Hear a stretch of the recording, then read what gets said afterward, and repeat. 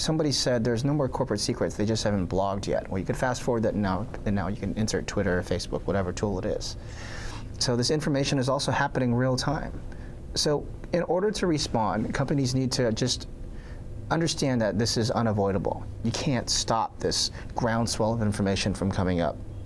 So, but the best way to deal with this is to have a plan, have a process. So we've been, looking at how different companies do this, and only 20% of this is about technology.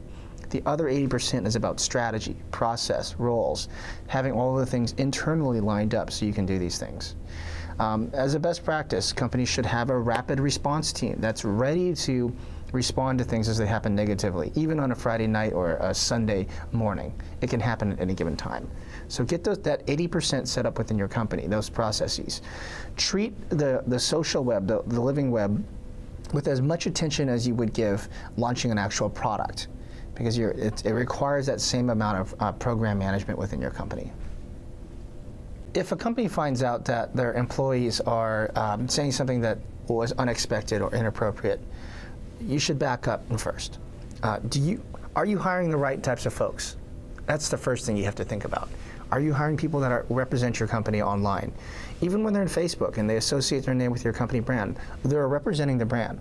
This matters. Now the second thing is, have you already set up guidelines and policies? Where are the guardrails? What can you say, what can you not say? That should have already been clear with customers. Your employees.